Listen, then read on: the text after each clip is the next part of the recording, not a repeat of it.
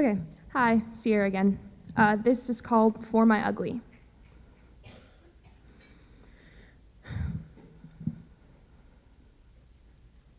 My mom told me a picture was taken of us the second I was born, but when the photos were printed, that particular one came up black. Take one glance at me and you'll notice bright red lipstick. A second glance and you'll call me a pretty girl while you admire skin color that is only ever called beautiful. Please stop. I am not beautiful because one-night stands bear children classified as accidents, a wanted abortion treated like a spilled glass of milk, so convenient to rid of such a small stain. The reckless want the easy way out. I am ugly not because I look it, but because I have seen it, touched it with my hands on ant-infested dirty carpet, sleeping faces on strawberry shortcake polyester sheets. Sunday, watching mom and the stepdad drink down their next fight. I am from a family that never was, secrets of the insane crawling up from the vents into my ears as I lay on the top bunk waiting for answers in the middle of the night. My skin comes from a man I'll never meet. My eyes come from a woman I wish I didn't know. I am ugly, red slap skin from the time I drew a boat on the wall. I am bad still to this day for doing that. Childhood innocence consumed by violence called discipline. Spanking teaches respect, but I only learned to be silent, carrying bad behavior in the burning flesh. My world has never been safe. My heart has never not been broken. My heavy German shoulders carry excuses in the word bitch so that my mom doesn't have to.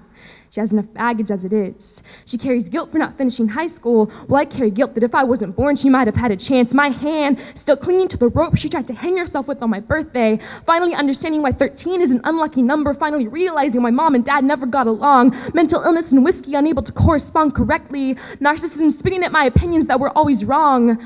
Father figure, something I never had because discipline came before kindness. Claims he loves his girls, but daddy, your ear pulls and hits only made your daughters fear you. No more drinks, no more ugly, please. Mommy can't handle herself sober. How can she handle you drunk? Sit down and eat the peanut butter sandwich. Ignore the yelling, Alexis. It's money today, not you, little sister. Your glass of milk won't spill. Mommy is just stomping around, and it's probably better that she's just stomping. Me carrying the memory of someone locking me in a closet. Sounds of laughter because I guess it was funny. I don't remember laughing.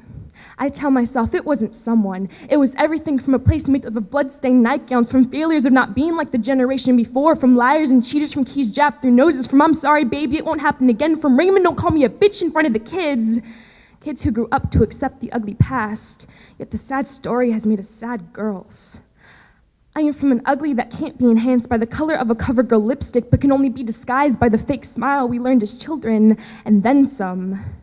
But it doesn't bother me that I'm ugly. What bothers me is that I'm the only one who sees it.